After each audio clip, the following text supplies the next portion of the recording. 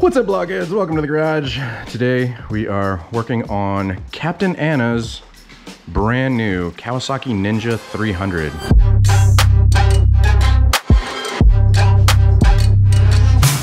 In the garage we also have Aaron, Sleazy. That was my name. And Wes, Face Nectar. Instagram's all right there. Go follow him if you want to follow him. Links also down in the description below.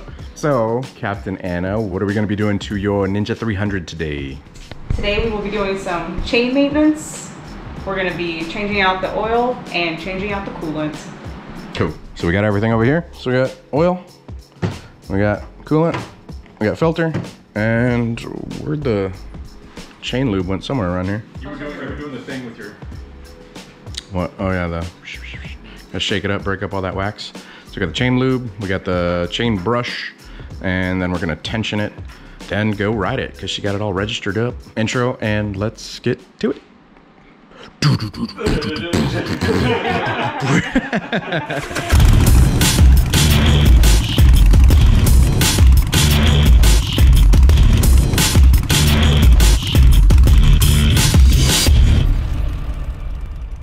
All right, so step one in tensioning the chain, you're gonna remove this, what is it, cotter pin, clubs pin. So we basically bend it out, and then you're going to pull it through the axle. So there's your tools. I'm gonna let Captain Anna do most of the work here. Whack, whack, whack. Dang, this thing's still here, man. Really? Damn, it's like it's never been taken out. Goodness gracious. When you gotta use a ball peen hammer on a freaking case screen. So we don't need to take it out entirely, it just needs to be loose.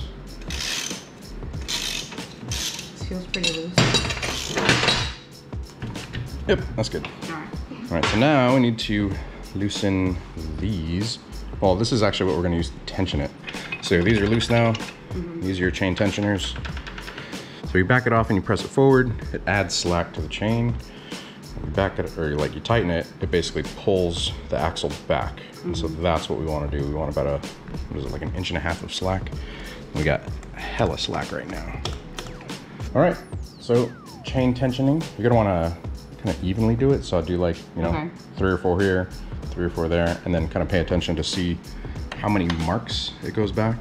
So on this, you've got a little mark there, and then the lines here, so you can kind of see how far you're moving.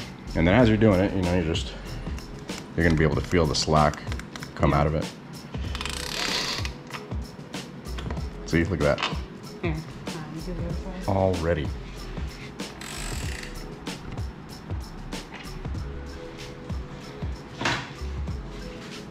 It's actually probably good. Should they be even? Yeah. Okay, so this one needs a little more. That one's just about a little bit. Whew. That might be too tight. What does it say? 0.8 to, oh yeah, that's like not even a half. Alright. Yeah, so Okay, I'll loosen it a little more. loosen it like maybe a quarter. It's gonna tighten up too when you sit on it. Okay. That's probably good there.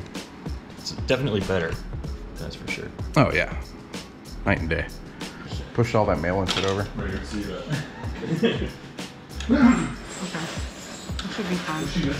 So we can pretty much move on to the next part, which is cleaning the chain. So now we've got it tensioned properly, and now we will clean it. So we've got this clean-up chain cleaner from West Depot. Yeah. With cleaning the chain, it is a little bit of a mess, but that's why we've got this piece laid down here. So you're just gonna spray the cleaner on while rotating the tire and just scrub the chain, getting all the grossness off of it.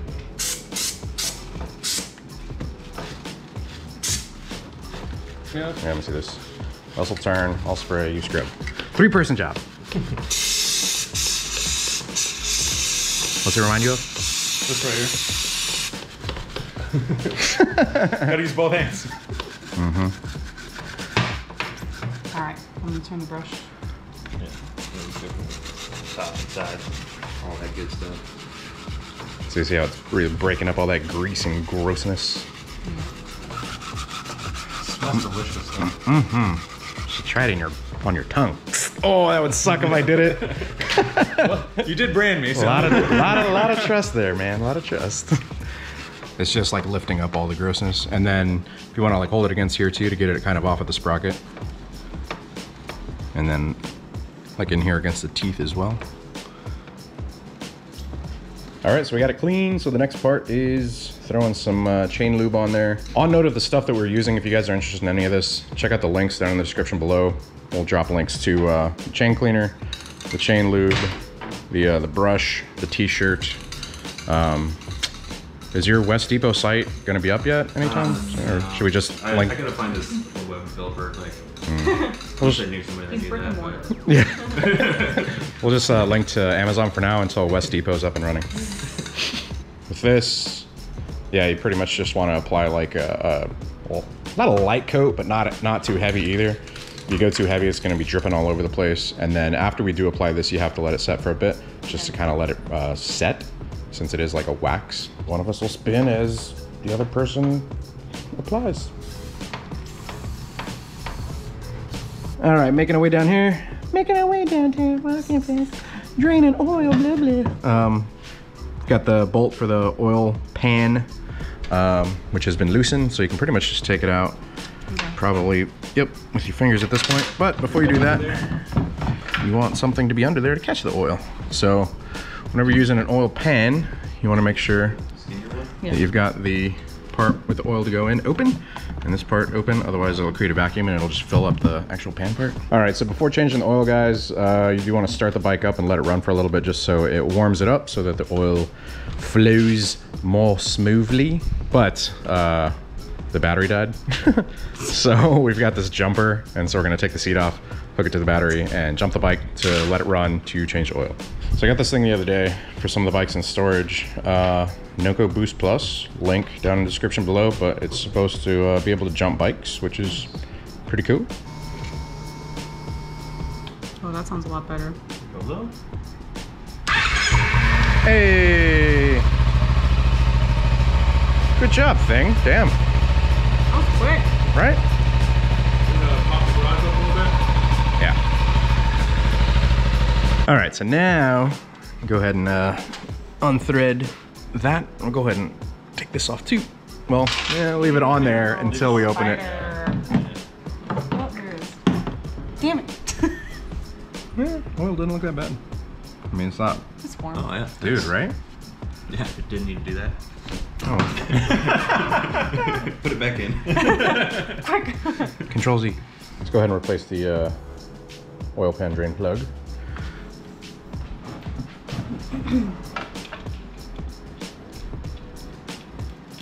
I'm sure there's a torque spec for that, but that is definitely one you do not want to over tighten and strip, because it does go into aluminum, and if you strip that, just made a hell of a job for yourself. All right, so that's back on. So after that, we'd want to remove the oil filter, which is right there, to finish the oil part of the job. Not 13 though. Ew is what I would say if that oil was gross, but that looks like new oil. Damn it. Oh, well. It's like it only has 1,000 miles on it or something. For real, it's like really clean oil. Well, we're gonna need to prime the filter, so there you go. Okay. All right, and then you want to take some of that and put it on the ring. On the gas. The gasket. Yep. All right. And then you can wipe this one down, and then yeah, you basically throw it on this one, hand tight. Yeah. Yeah. Yeah, oil filter. Yeah. Yeah. Like the beatbox drop. Was it 2.3 quarts or 2.5 if it's completely dry? Okay.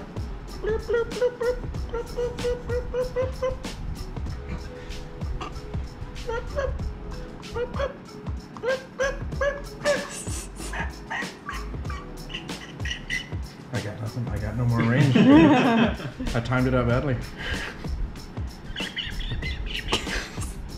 Cool. All right. So cap back on. So you've got cap on, drain plug on, snug, filter, primed, snug. So now we want to start it up, let it run for a little bit, and see where this oil level kind of evens out to. And based on where that is, we'll either want to add a little more. We're not taking any away, obviously.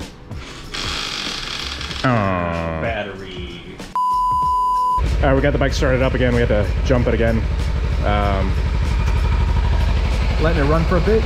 And whenever we stop, turn it off, we'll see where the oil level's at.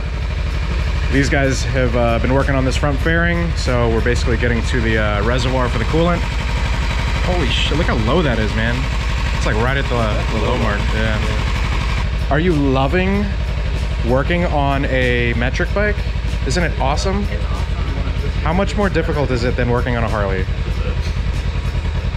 Be honest, like, it's a lot. There's a lot to take apart.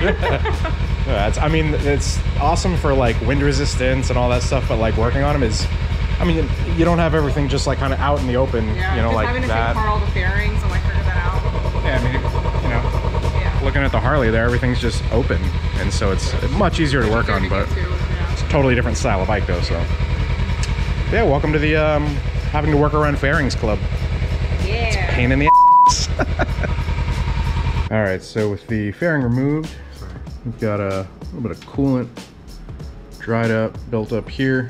So that's something to keep an eye on. Just tighten these down maybe. All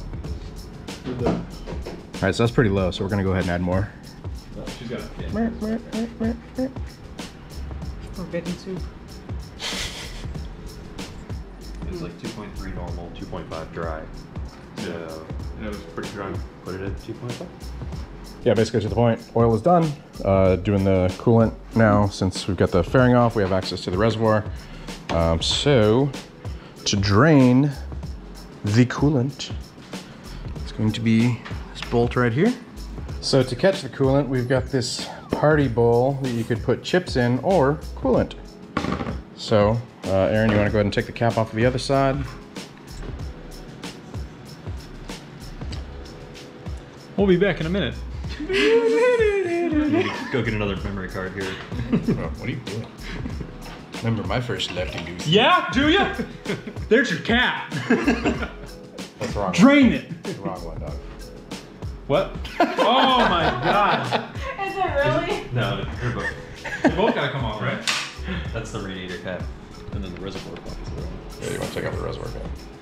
Well, they both need to come off, right? I mean, we could have done just the reservoir, but I guess the other one's fine too. Better be. Okay, now loosen this bolt to drain the fluid. Yep. Nervous laughter. I'm in danger. It's fine. Everything's fine. This is fine. Does it need to come out all the way? Yep. Unless you want to wait for it Nope. like that. It won't shoot out. It definitely won't shoot out. Oh, it's a good thing I was holding the bowl.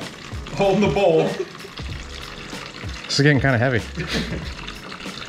All right, so we're gonna replace the bolts now into there, and then we're gonna go ahead and fill radiator side with engine ice, and then we're going to fill the reservoir, run the bike for a little bit. This should dip down, and then we'll just basically fill it to full again. Cool. And then we'll replace the cap and start it. Run the coolant through the system, wait for the fans to kick on. It's got a long way to go. All right, so we ran the bike for a little bit. Fans didn't kick on, so we're gonna go run the bike, you know, in the real world, and I'm sure fans will kick on at some point, in which case we will check level of the coolant. So yeah, if you guys end up doing that, obviously, whenever the fans do kick on, it's gonna fill in whatever air gaps and stuff are in there, and then wherever it takes that down to, just make sure it's like halfway or to full. Well, if you guys do have any questions, drop them in the comments down below. I'm not saying that we'll know the answers, but you know, consult your manual. Who's Manuel? Took it from me before y'all could even say it. All right, guys, so that is how you, I don't know, do initial maintenance on a Kawasaki Ninja 300. Captain Anna, what were your overall thoughts, impressions of going through that just kind of light maintenance? Not bad. I mean, it's a little tedious because of the fairings, you know, and having to remove all of those and remember where all the bolts and screws go. Oh yeah. But as, you know, an absolute beginner with sport bikes, this is my very first sport bike. Never worked on one before.